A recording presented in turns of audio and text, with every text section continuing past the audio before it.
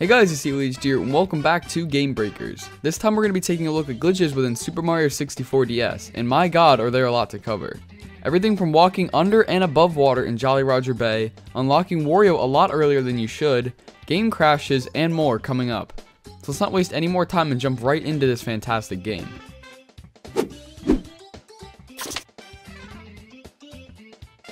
Outside the castle there's a cannon which allows you to reach the roof of Peach's castle.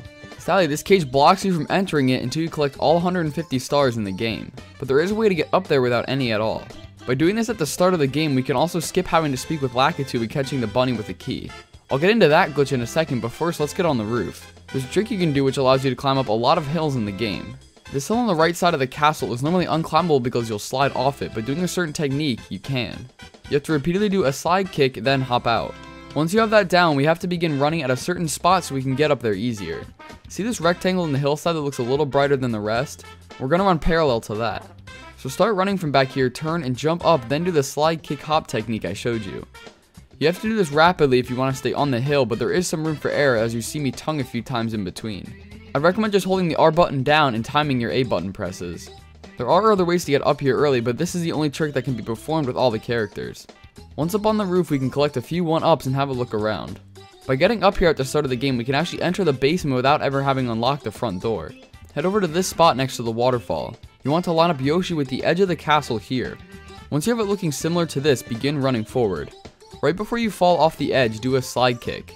If you did this right, you'll land on this steep slope and slide right into the castle wall. But since we have a lot of speed as you hit it, you'll fall right through and never begin swimming. So now we're walking underwater, which is pretty cool. You can now just walk over to the basement door, but be careful because we're very close to the top of the water, so a single jump could correct this glitch state and you'll have to start all over. Anyway, once inside, hop up and drain the water so you can enter this door every time you play the game.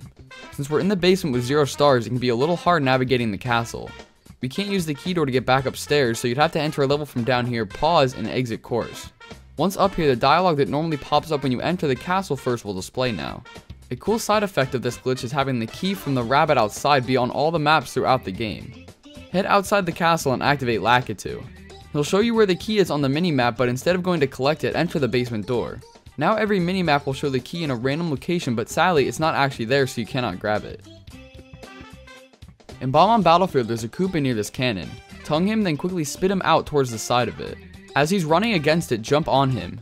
You may not see it, but the Koopa actually fell out and is also inside that clump of pixels. If you tongue it, you'll eat the Koopa as you begin to ride the shell.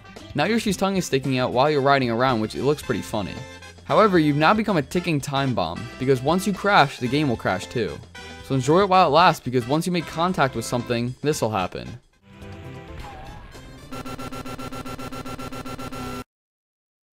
Even entering cannons can't save you. Once you stand up, the game still crashes.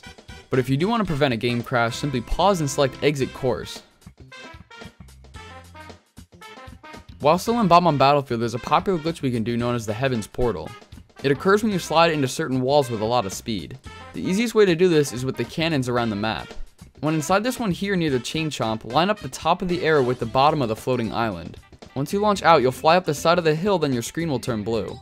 After a few seconds, you'll see Yoshi slowly come back down into view, and you're now plummeting down back into the level. You can guide Yoshi pretty easily and have him land wherever you want. There's another one you can achieve by going to this one at the base of the mountain. When you enter it, hold right until it won't go any further. Upon looking down, you should see some trees. Set it to the top of this tree is barely poking through the bottom of the view hole and fire. As soon as you touch the fence, you'll shoot high into the air once again. I've combined the previous tongue glitch with this one just to see what would happen. I guided the shell into the cannon and performed the Heaven's Portal I just showed you. When the cannon caught back up to Yoshi, his tongue was still out while still in the air. Surprisingly, I was able to land perfectly in another cannon and shoot out of that one before once again crashing the game. And for the final method, hop into this cannon on this side of the mountain. Aim it as far down and to the left as you can. You'll be in the sky once again, but this time I decided to go out of bounds and head for the key on the minimap. Just as I got there, I ended up dying. Anyway, there are other Heaven's Portals we can do, which I'll come back to in a little bit. Up next is a very easy way to max out on lives. In the third level of Thwomp's Fortress, there's a block that has a mushroom in it. Upon breaking it, pick it up and take the warp to the upper area of the fortress. Quickly double jump near the wall to grab the ledge and pull yourself up. There's a large wooden beam, and if you run into it, you'll begin to rack up lives extremely fast. It only took me a matter of seconds till I reached a max of 100 lives. The only downside of this is that the lives don't get carried over after quitting, so every time you reload your save file, you'll have to perform this trick if you always want that many lives. Alright, now it's time for a pretty awesome glitch. This one allows you to clip out of bounds in the basement and access Bowser in the fire sea as Yoshi with as little as 8 stars. Before getting into it, we need to set up a few things first. Collect at least 1 star and speak to the toad in the rec room. This will spawn a bunch of rabbits around the map which we're going to use to clip out of bounds. Next, collect 8 stars to open Mario's painting. We don't actually need to use him, but we do need to unlock his door so the game doesn't crash later on. Go down to the basement as Yoshi and there will be a rabbit. Grab it normally to collect the key. We have to already have the key from this rabbit so that we don't get it in the cutscene when we clip out of bounds. Next, enter a level and die so the rabbit's position will reset. Now that it's back in this spot, run alongside it till it's at the shifting sandland painting. Run straight and tongue it just as it's about to turn around. You should slide forward with the bunny in your mouth and cause the painting to shake a little. If you didn't get close enough, enter the level again and die. Once you have him this close to the wall, you'll spit him out and you'll kind of be merged together. Now hold the L button forward on the D-pad and mash A. The next window of text will close and you'll clip past the bunny and through the wall. As soon as the next text box closes, you'll fall into some water. This is what we want, and we now have to do some pretty precise swimming over to the entrance of Bowser in the fire sea. Turn around and swim down and underneath the rest of the basement. If you swim too close to the land, you can get stuck in this room behind the door and have to restart. You want to line the top of Yoshi's head with the last little bit of land that you can see on the minimap. Turn so he's facing perfectly right, and it's important that it's not slightly off. Begin swimming that way for a little until the corridor of the basement is just touching the left side of the bottom screen. This should be the exact position for the area containing the entrance to the Bowser in the fire sea. Hold down on the D-pad, then start swimming shortly after so you swim straight up. After a couple of seconds, you'll hop up into a dark room. We're now behind the Dire Docks loading zone where the hole is, and we can enter the Bowser stage. Since we didn't enter the door to this area the right way, the walls and floors will never be loaded in, but the loading zones are still there. As you can see here, I'm walking around and keep sliding off of something which is a little slope in the ground. Simply jump over to where the slope is and you should fall right into Bowser in the fire sea. Make sure not to die in here until you enter the boss fight because it'll kick you out and force you to enter Dire Docks. Once in the fight with Bowser, we obviously can't throw him because we're Yoshi. However, when Bowser spits fire during the fight, a Mario cap can spawn. This is why we needed to unlock him earlier, or else the game would have crashed when it tried to spawn in Mario's cap. Once you defeat him, you can enter Dire Docks and pause exit course. And there you go, you can now access upstairs with a lot less stars than normal because you need 30 stars to open the basement star door. You can also get the key from Bowser in the fire sea before even being able to open Bowser in the Dark World, which is supposed to be the first time you face him. Now that we're upstairs early, how about we get Wario early? You normally need Luigi's flower power ability to get through the mirror, but we can enter Wario's painting before Luigi is even unlocked. As Mario or Yoshi, it doesn't really matter. Run into this corner and long jump at it. You should start rising weirdly, and that means that you're on the right track. Eventually, with some luck, you'll fly right through to the other side. This glitch can be pretty difficult because your angle has to be pretty precise. Once on the other side, we can grab the star in this back room and enter the Wario painting. Make sure not to die in here either until you enter the fight, or you'll get thrown out of the Luigi painting and have to start all over. Now that you've defeated the boss with a character you're not supposed to, you can unlock Wario before Luigi even is. Up next is a set of glitches that allows you to walk on water and underwater in one of my favorite levels, Jolly Roger Bay. First up is walking on water. Enter the level as Mario, but swim down near the sunken ship and pick up the Luigi cap. If you played the game before, you probably know that Luigi can run on water for a short period of time. Well, we're gonna make it so we can do that forever and as Mario. Swim over to the lane where you spawned in. There will be 2 Goombas here. You need to run into one and then jump on it shortly after. The timing is a little strange, as if you go right away, it won't work. Wait just a tiny bit, then jump on the Goomba. For some reason, this now allows us to run right onto the water and not fall in. This glitch was something I've always dreamed of as a kid playing this game. I'm not sure why, but this glitch is just mesmerizing to me. While in the water, you must keep moving and don't jump or you'll fall back into the water like normal. Now for walking underwater. While Wario, or wearing the Wario cap, pick up the flower power ability in the back area of the level. Immediately begin running towards the sunken ship. As the power begins to flash, start running up to the very top. You should start to slide down, and if the power up wears off as you're still sliding down, you'll not be able to walk around down here. I'm guessing the reason this happens is because as Metal Wario, you're already allowed to walk around like this. And since you're in the middle of sliding, the game can't put you back into the swimming state. You're kind of stuck in this area though, because you can't get up and access the rest of the level. You can walk right through the ship and enter inside, but you will be returned back to normal again. There's a little trick you can do with Yoshi when a star spawns near an edge. Line up so your back is facing the ledge and Yoshi is facing the star. Jump, flutter back, and tongue once you're over the edge. Yoshi should grab the star and then fall. When I did it in Lethal Lava Land, the star cutscene was played while Yoshi was standing in lava. In Tiny Huge Island, you can die as you're collecting the star, but it'll still count. When collecting the star from the toad next to the entrance to Hazy Maze Cave, you'll fall in and can see the inside of the entrance, and after the text box closes, you'll enter the level like normal. You can do a similar thing when grabbing Mario's key. It'll kick you out of the level like you died, but it'll count as you grabbing the key and you can now unlock Mario. In Wet Dry World, there's a way to clip out of bounds. Up here there's a box that we need to push so it's slightly off the wall. Hop up on it and then face the left wall. Push up against it and then go into first person. Hold down left and just as the camera clips through the wall, press X again. You'll fall through the world and hopefully land in some invisible water. There is a chance that you fall and just die, so holding left will help make sure you don't. Now that we're out here, we can get to the underground town area, but it's pretty tricky.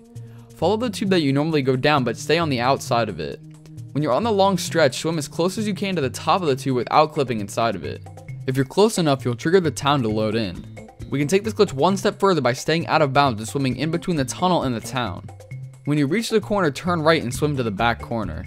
You can now clip back in bounds and grab the star behind the cage. This allows you to get the quick race through Downtown Star a lot faster. Still in Wet Dry World, there's a way that we can walk around underwater. Enter the level so the water is just above the ramp here and swim behind it. Trying to jump up will cause you to get pushed through the water and land on the ground. It's not anything crazy because you could just drain the water normally and walk around, but there are a few cool effects from doing this. The enemies down here can attack you and for some reason you cannot break this block. All the other ones in this underwater area are breakable, but I guess since we have to jump into it, it won't activate. There's not a whole lot you can do while down here similar to the Jolly Roger Bay glitch, but I think it's still worth a shot. I tried doing the box camera trick that we just covered, but I got stuck and also died. Moving over to Snowman's Land, pick up the box at the start of the level and take it over to the bully. If you can place it, then cause him to run into the box. He'll stand on top of it kind of weirdly and then just begin walking away. He won't even pay attention to you anymore and he simply just walks straight. He's now prone to just walk off and kill himself. So I guess this is an easy way to beat the boss without having to do any real work, I don't know. While still in Snowman's Land, there's a cool way we can crash the game. Whenever you try and walk across this bridge, the gust from the snowman will knock you off and cause you to lose your hat. Now the snowman enemy will be wearing the hat, so just punch it as Wario or throw a box at it. You won't notice anything the first time you do it, but trek back up to the top and repeat the process. Killing the snowman again will cause 2 hats to pop out. Now every time he does this, the number of hats will multiply. You can keep doing this until the game becomes incredibly slow and crashes. Up next is what's known as the Hell's Portal in Shifting Sandland. At this pillar near the pyramid, run up the side and dive towards the top of it. Your screen will turn blue and eventually it'll catch up to the character. After another minute or so, you'll be able to see a very small version of the level. However, you'll never be able to get back into the level and that's why it's called the Hell's Portal. People have sat here for hours with no luck of returning, but simply pressing A or B will kill you so you don't have to reset. Still in Shifting Sandland, there's a way to swim around underneath the level. In the area with the toy boxes, stand in the middle of this tile and when the box is over top of you, punch it as Wario. The box will fly over and land in between the water and the sand. If you stood in the right spot when you punched it, you'll be able to walk underneath the box and clip out of bounds. You'll land in a huge pool of water, so you're now free to explore underneath the level. I wanted to see how far out the water went, but I wasn't able to come up for air and eventually died.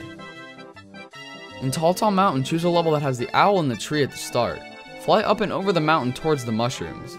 Let go so when you fall, you'll land next to them. Take the warp out and there will now be a random patch of water for you to swim around in. I'm not sure why, but water glitches are a common thing in this game. The water isn't too high, but swimming towards the spawn cancels the effect. Near the top of Tall Tall Mountain, there's a post you can ground pound that has a mushroom inside of it. If you tongue a coin as the mushroom lands on you, the animation will cancel. So now the power-up effect is still in place, but you're still normal size. It's pretty funny to see this occur because Yoshi just runs through everything. Sadly, this glitch only lasts as long as the mushroom effect normally would. Before we move on to reaching the final fight early, there's something we can do outside of the castle. At this tree near the body of water, charge up a run and then dive into the bottom of it. Your body will be halfway in the ground, so hold down and you'll clip out of bounds. You can now swim around in places you're not supposed to be. There's also a way to enter the basement by swimming behind the door, but I already drained the water in a previous glitch. I swam down as far as I could before running out of air. You can barely make out parts in the level from down here. It's pretty cool to see the outside of the castle from this way, and it's really easy to do. And finally, if you try and enter Bowser in the sky with anyone other than Mario, or when you have less than 80 stars, you'll be halted by the endless staircase. However, there is a way to get past this and with any character you want. I'm going to choose Luigi, but it doesn't really matter. Head into the upper room that has tick-tock clock in it and up to the second stair on the left. We need to be in line with the corner, so continually run at it and press the L button so you put the camera right behind you. Now jump backwards so your feet line up with this row of tiles.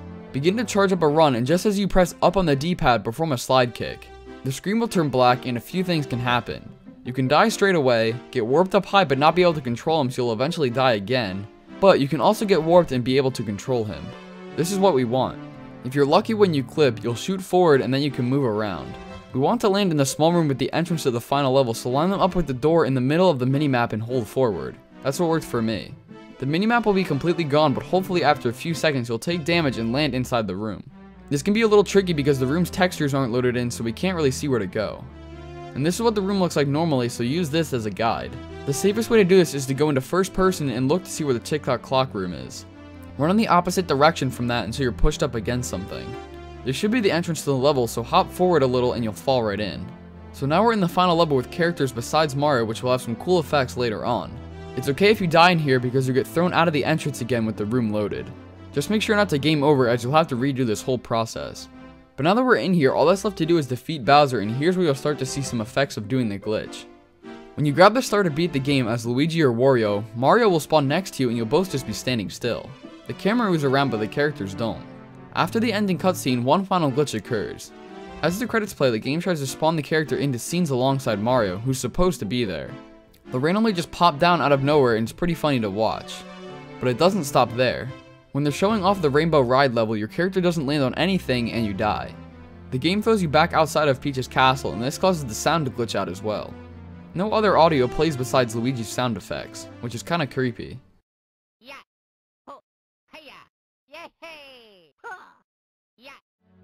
Upon entering the castle, the music comes back, but some of the other sounds are still missing.